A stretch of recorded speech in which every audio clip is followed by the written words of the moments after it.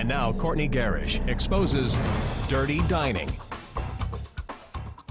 The first time we stopped by this place on the south side, it was rodents. Now it's roaches. Here's what the owner had to say about his health inspection. El Bucanero on Muskego and Burnham. We were there 2 years ago and never heard back from the owner. I'm here about your health inspection. Is there somebody that can talk to us? Well, the owner wasn't there, but this time Marcos Diaz called us back to talk about things like lettuce and cheese too warm.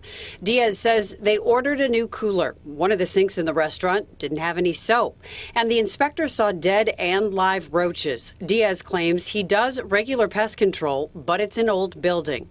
When it comes to this restaurant's history, they've been fined for problems in 4 out of 6 inspections. Diaz claims they are doing better at keeping things clean.